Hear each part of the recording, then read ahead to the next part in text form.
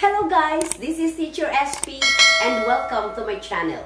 So, I will be teaching you on how to solve problem solving involving angle of elevation and angle of depression. So, are you ready guys? So, if you are ready, I'm ready. So, today I will be teaching you on how to solve word problem involving angle of elevation and angle of depression. So kapag sinabi natin, guys, na angle of elevation, I have here on the board the observer. So, kayo po ang observer. And also, this is a horizontal line. When you are standing here, ang horizontal line mo ay pantay. And if you want to see an object above, that is what we call the angle of elevation. So, I have here the observer here, I'm standing, like for example, ako yung observer, pagkatapos ng horizontal line ko, and I want to see that object sa taas. And this is an object, at dito po ay tinatawag po natin na angle of elevation. So, if you are going to apply an angle of elevation, it involves trigonometry, the SOHCAHTOA, and the triangle. So, I have here an example.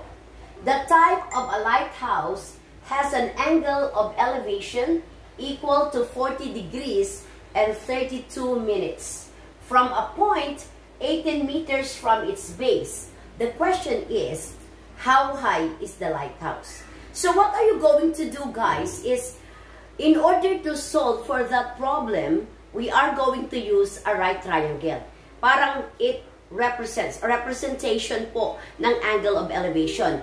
So, I have here a right triangle. So, this is a lighthouse. Ibig sabihin, nasa taas po lang ang lighthouse at andito po yung observer. Like for example, ikaw po yung nakatayo dyan at tinitingnan niyo po yung lighthouse. Siyempre, yung lighthouse is nasa taas. Okay, so you go back again to the problem, 40 degrees, 32 minutes. So, nandito po yung observer nakatayo at nasa taas po ay what do you call the lighthouse. So, ito po yung angle ninyo. Dito is what do you call 40 degrees and 32 minutes. And you go back again to the problem, 18 meters from its base. It means to say, ang base mo ay nandito. Nakatayo po eh, tinatayuan mo eh. So, this is 18 meters. Ang question, how high is the lighthouse? It means to say, from the base hanggang dito sa lighthouse, ito po yung unknown natin. So, we are going to label this as our question mark. So, in order to solve that, if you could still remember the SOHCAHTOA. So, SOHCAHTOA means SOHCAHTOA. So, ano po yung ibig sabihin ng SOHCAHTOA? This is an application of you when you will study about the Pythagorean formula. After that, the SOHCAHTOA. And that Pythagorean formula and the SOHCAHTOA, it's the application of our problem here. So, S stands for the sign. O stands for the opposite. H stands for the hypotenuse. C stands for the cosine. A, adjacent. H, hypotenuse. T, tangent. O, opposite. A, adjacent. So, what are this? The sine, cosine, and tangent are what do you call the primary function. So, sine, cosine, and tangent. Ito po yung tinatawag natin na primary function. So, we will be applying this in our problem. So, I have here, since hinahanap po natin ang height ng ng lighthouse, so we let us check. Using this equation or using this figure, mag-create po tayo ng equation so that we will be able to answer it. Okay, ito po yung observer nakatayo. This is what do you call the opposite. So, lagay po natin opposite over, ang tawag po dito ay base or adjacent.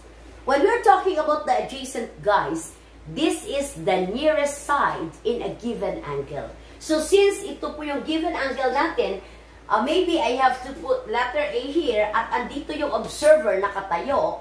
And then, this 18 meters is what do you call the adjacent side. So, if I'm going to ask you, opposite over adjacent, what function is it? So, if you're going to go back to the SOHCAHTOA, opposite over adjacent, it means to say the function that we are going to use is tangent. So, tangent, this is what do you call 40 degrees, right? So, opposite over tangent. So, ibig sabihin, ang gagamitin po natin ay tangent na function. So, opposite, this is unknown over known. Ang unknown po natin, ito po yung hinahanap. So, maybe we have to use the variable x over the adjacent side of 18 meters. Since hinahanap po natin ang x, so you need to cross-multiply this. X is equal to, ano po yung value ng tangent natin? So, tangent 40 degrees, 32 minutes, times the value of 18 meters. Now, after this, you are going to get the value in your scientific calculator. So, if you're going to check there, guys, your scientific calculator, you have to press tan 40 and then the symbol 32 minutes. And the value will give you 0.855 times 18 meters. So if you're going to multiply 0.8555 meters times 18 will give you 15.39 meters.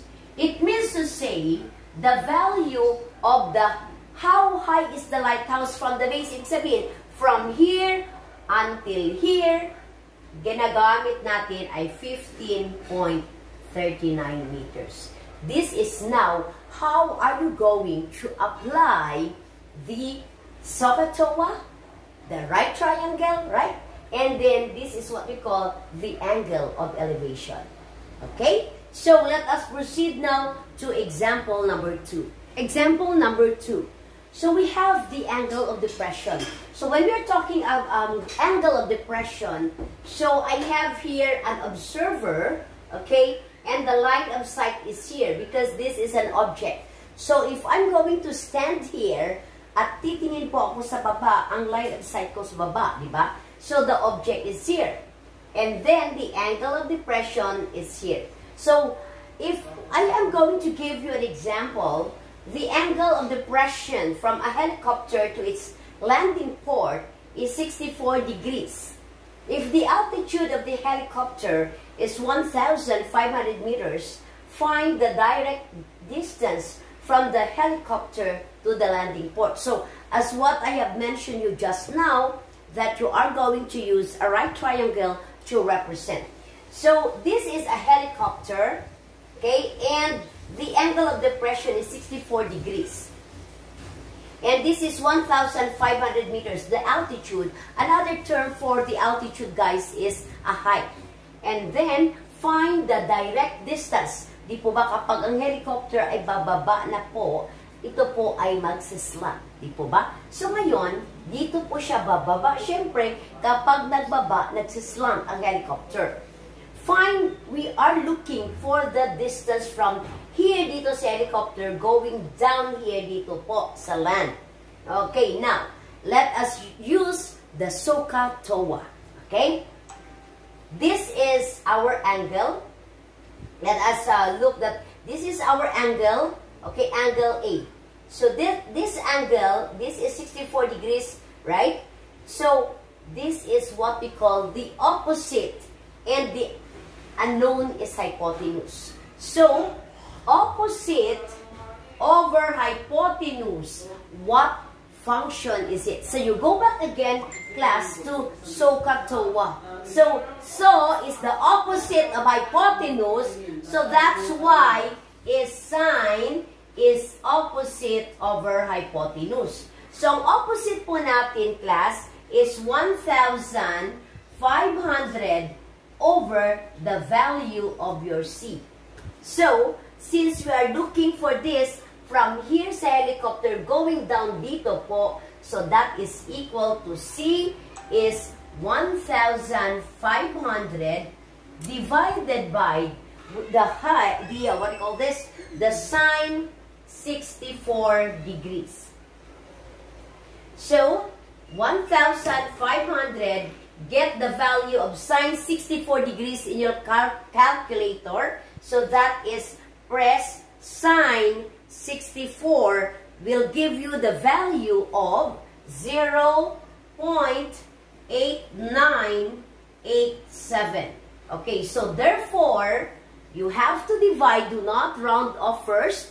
So, 1,500 divided by 0.8987. So, we'll give you 1,669.07. So, if you're going to round off it to the whole number, we'll give you 1,669, and the unit of measurement that we used is meters. So, if you're going to compare, so mas malaki talaga ang value ng hypotenuse, right? Because hypotenuse is the longest side.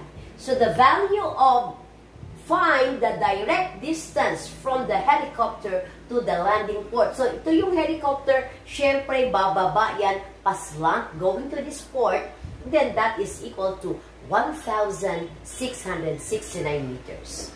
Okay, so, by the way, guys, don't forget to subscribe, like, comment, and hit the notification bell so that you will be updated for the videos that I am going to upload. I hope that you learned something today, and have a great day, everyone.